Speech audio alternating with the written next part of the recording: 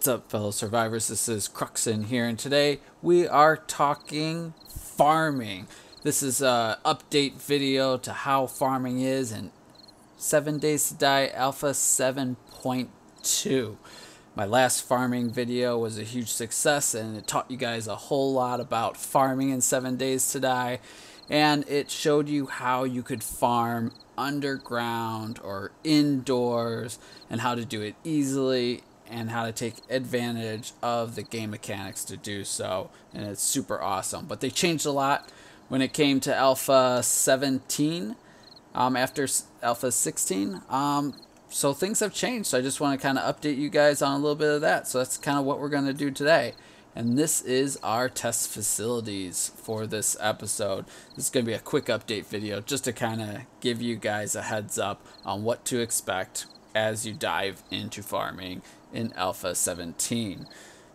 Hope you guys enjoy. Let's jump into it. Our first stop here is our lineup of plants in 7 Days to Die. You must be familiar with these plants before you go out and start planning your farm. So the lineup has not changed from previous versions of 7 Days to Die. It still remains the same. So our lineup is corn at 3 tall, nothing changed there. Everything else at 2 tall except for your mushrooms over there. So you got your corn, your aloe vera, your hops, your cotton, your coffee, goldenrod, yucca, mushroom spores, blueberry potato, and chrysanthemum. That is your lineup of plants that you could grow in 7 Days to Die. Nothing new there. They haven't changed anything with Alpha 17. I have not heard of any changes to that for Alpha 18. So this is your lineup. Now what they did change is kind of how you go about farming. They've drastically overhauled all that. So the first step here is obviously tilling your earth. So we have this nice dark dirt here. You must still do that to plant anything. Once you go ahead and do that, you go ahead and plant them as long as the environment suits it. So obviously it needs to have, it needs to have light from the sun. And then you can go ahead and plant that. There is no need to fertilize anymore. So before you would have the option of adding fertilizer to increase your yield. You no longer have to do that. It's just till the earth with a hoe and plant the seeds into the ground. And it's as easy as that. You have your tilled earth and you could pop those seeds right in there and you're all good to go. They changed how you get your yield now. So by default, when we plant these into the ground like this, everything returns only 1 yield. And you're probably thinking like, well, that's not going to work because I plant 1 seed and I only get 1 return for that. How am I ever going to be able to get more seeds to plant more crops? Well, it's actually worse than that, but it's actually much better than that at the same time. But first off, when you are creating your seeds, it now calls for 4. It's calling for 4 corn stalks to create 1 seed. Now, to me, that's a little ridiculous, but that's how the game is now. So you need 4. But this isn't all bad because you can get that number with just 1 seed. So you find your 1 corn seed out in the world, you go ahead and plant it, it grows up to a full stalk, and you're like, okay, well, I'm only going to get 1 in return, but go ahead and pick it anyways. It now remains a seed in the ground. So I could actually hit this again and pick up this seed, but I just harvested 1 corn. You saw that pop up on the screen, and the seed remained in the ground. So now I can let this grow again and collect another corn. And once I do that 4 times, I could create another seed and plant another stalk in the ground. And then I'll have 2. And I could always pick that seed up.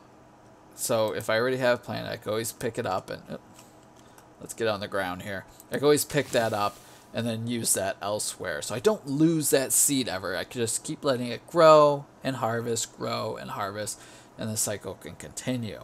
But that's still a very, very, very slow process, especially when you look at, you need 4 for each seed. So I'm never going to be able to increase my yield. That's not entirely true because they have drastically changed that as well. So we're going to jump into our perk system, which had a huge overhaul. We could create a whole video on each of these trees of perks. But for this video, we're going to jump into what what matters most, and that's living off the land. And this is where they change the game on us. So you can see you could craft seeds from crops. It's like, okay, that's great. I could craft my seeds. So if I had bought that, I would be able to take my 4 corn and then make a seed out of that, which is great. That's super important, especially if I'm trying to start a farm to support myself. But then you can see you have your additional items here. So I'm going to go ahead and put a couple more into fortitude because I'm going to need those for my perks. I'm going to go back to living off the lands, and now I could buy the next tier here. And you can see it'll tell you what you could get over here with what level. So I could even get the next one. So you can see harvest 2 items from planted crops. So we're going to go ahead and get that. That's awesome. That's super important. Then you have harvest 3 items from planted crops. Now, and then you also have 4 and you have 5. So let's see how high we get. I don't think I get quite that high. So yeah, I need 7. So we'll drop another. Yeah, see, the next one is 3 points. So I can't get quite that high here, but that's okay. This is for a higher level of the game. But I can now harvest 3 items every time I pick a crop. So I already harvested my corn over here. My aloe vera, it is grown. Everything's grown here. So we'll go ahead and harvest aloe vera. So pay attention to how many I get. Obviously, I get the 3. Boom, 3. I'm well on my way to being able to get more seeds. Now, obviously, if I already had more of these, I'd be getting 3 for every single plant. So boom, I'm already almost to my next seed. If I had another plant, I would have it, and I could have more. So every time I harvest now, I'm getting 3. Now that is a great yield, especially once I start getting more of these plants going. Very quickly, you're going to have a great stock of different plant items to cook up. And Alpha 17 has brought us a whole slew of new recipes and changes how recipes work. So it's very important to get these farming supplies and then get your cooking going. So they drastically changed it. You could cook all sorts of new stuff, and they changed everything up with it. But you can see that with this new perk system, you could still increase your yield without fertilizing. And then obviously after you harvest something, it does not go away. That seed stays in there, so that's a free seed for you. Boom, it's still growing. Boom, it's still growing. Boom, it's still growing. Everything is still growing. Super easy, super simple, everything like that. And also you could very easily tell when something is ready to be harvested. So as you can see here, goldenrod seed here. Same with the others. It tells me they're all in seed format. And just to kind of touch on the mushrooms while we're here, mushrooms are no different. They have some other special properties, but they're exactly the same as far as that go. Same with all the plants, and I get 3 for everything I'm harvesting because that's what my perk allows for me. And if we jump over here to our farm, our corn plants are fully grown over here. And then we have our corn seeds planted over here. Now there is an in-between stage, so you'll have your seeds and then it'll be growing, so it does show you when stuff is getting close to harvestable. And then you have your plants here, and then boom, I could just go down the line and harvest all these bad boys, and you can see I still have that free seed that always remains in the ground. And even if I could even collect it, you can see I collected that seed, so I could always move my plants around without worrying about losing seeds. So that's kind of how the actual farming aspect of it works. Very different, but I think it's a vast improvement, mainly that the seeds stay after you harvest. I think that's a super useful feature, especially since usually when you're collecting your yield, you have to replant everything. Now you don't have to worry about that. It's just boom, boom, boom, harvest and run off, and they're good to go. And that's pretty much it for the actual farming section of it. Just to recap the whole growing indoor part, we're going to jump over to some examples over there now. Now this wouldn't be a great farming indoors example without touching on the unique crop of mushroom. Now mushrooms can still do a lot of unique things that all the other plants can't do. So as you can see, I have mushroom growing here on the ground, I have mushroom growing here on the wall. I could plant more all over this wall. I could plant more just anywhere in the dirt here. No tilling needed, and you can see it grows to full size. You can't do that You can't do that with your corn seeds. It will not grow unless the ground is tilled like you have over here. It just won't grow. But mushrooms you could plant anywhere. You could plant it on the walls. You could go up here and plant it on the ceilings. You could do whatever you want with this. And unlike previous alphas, it doesn't seem to be too affected by if you do plant it in tilled ground, or if you plant it on the walls or whatever, plant it on the concrete over here. It doesn't seem affected. It grows at the same rate. You get the same yield out of it, all that good stuff. And then obviously you could grow these suckers in complete darkness as well. So actually, my example over here is complete darkness. I don't have any light sources anywhere nearby, and we can still grow these in complete darkness. So that's where mushrooms are a huge advantage to other crops. You don't need anything special at all for them. You find your spores, you start planting those bad boys, and you have a good mushroom supply going very quickly. Now the other amazing part about growing indoors is that it's super simple. So I have my light source here, and I'm just going to kind of recap kind of what we're looking at. Now, from your light source straight above, you could grow obviously directly below. So that's right there, directly below our light source. And then you could grow 7 out from there. So that one being your first one, and then you have 2, 3, 4, 5, 6, 7, and then we'll pop this guy up real quick, and 8. So you could grow 8 out from your center point. So that ends up giving you, kind of a weird circle formation. So if you're growing it out, I could put one there because obviously that's my 8 total spaces. Now that also counts for when you start going off to the sides over here as well. This one would be my 7th, so I could grow here. But this right here, I cannot grow even though the earth is tilled because that's my 9th spot. So that's 7, 8, and then 9, 7, 8, 9. So I can't grow. So that rule applies all the way around. So I could grow there, but I can't grow in this dead space over here because my light source over here does not reach. It goes 8 out. So 1, 2, 3, 4, 5, 6, 7, 8, and then that would be 9 over here. Same with here. 5, 6, 7, 8, and then 9. So it kind of gives you this weird shape that you could grow out. So you can see the kind of the pattern we're making over here. So you want to judge your farm accordingly when you're growing indoors because your light source does matter. If you don't want to open up the whole roof to make sure you could fill your whole space, you want to make sure your space is defined correctly. So this still gives you, if you only want to have one opening to kind of keep it minimalistic, or if you're playing on a PvP server or anything like that, and you want to keep it hard to get into the base still, so you just need your one opening.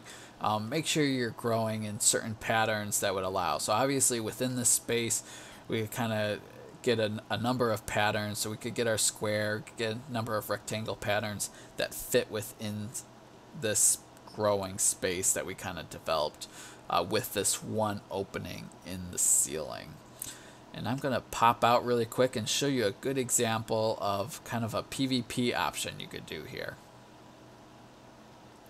Now, as you guys know, with Alpha 17, they vastly increased the ability for zombies to reach you, and one of the biggest ways they did that is they could dig now.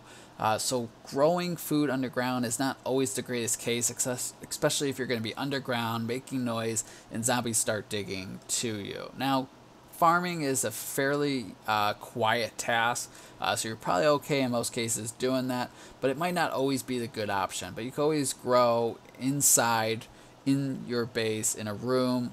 You could build upwards and things like that.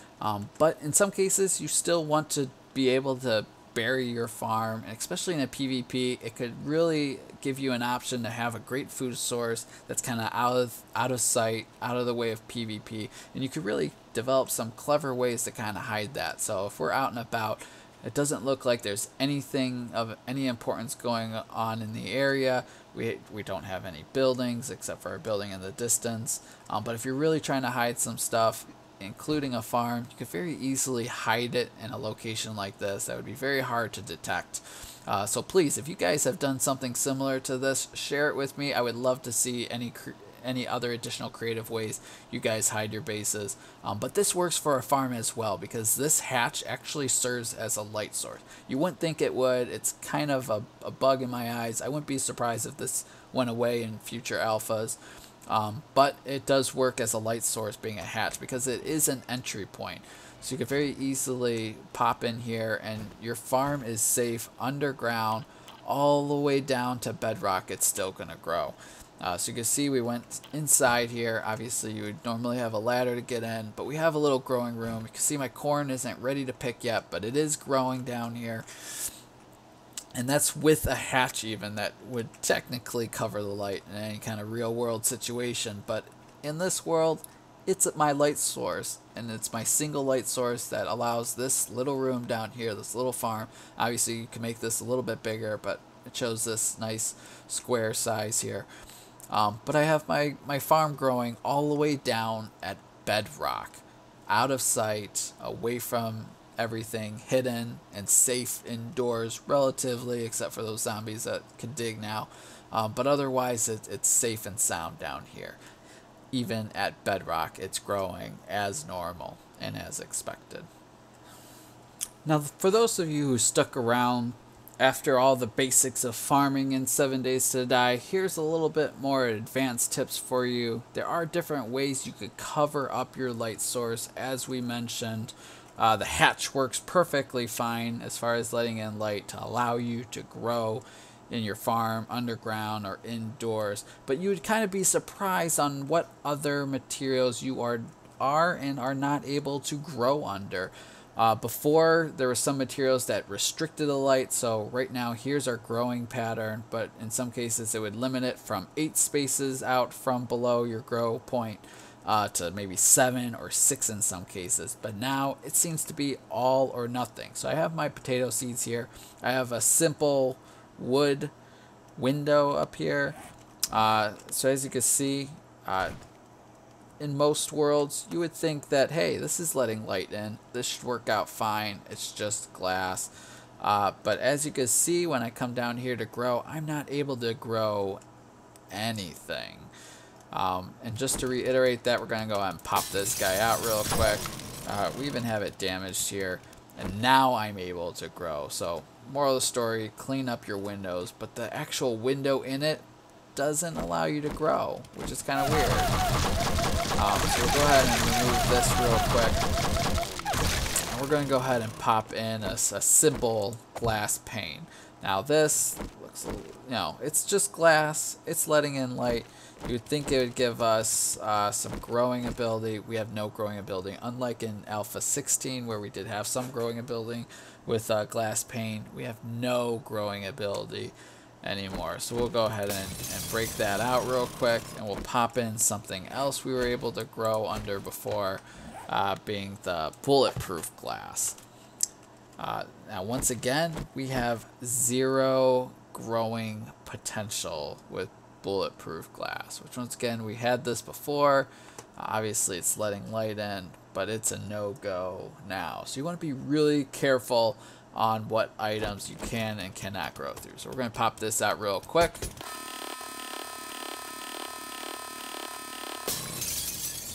And we're going to go ahead and pop in, let's say, our wooden bars down here. So we're going to go ahead and pop these guys in real quick.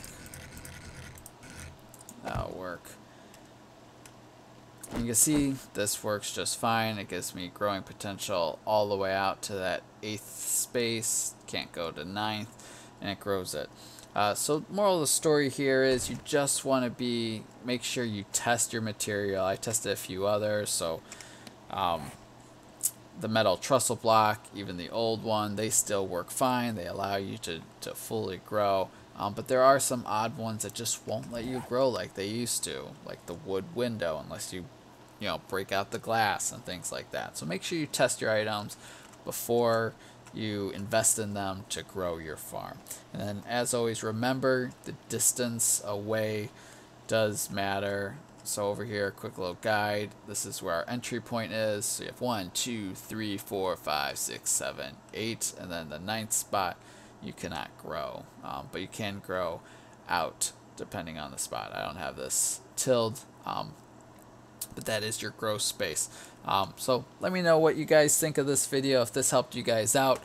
Good luck farming in Alpha 17. Hopefully things don't change too much when Alpha 18 comes out, probably within the next few months. But until then, keep surviving. I'll catch you guys next time.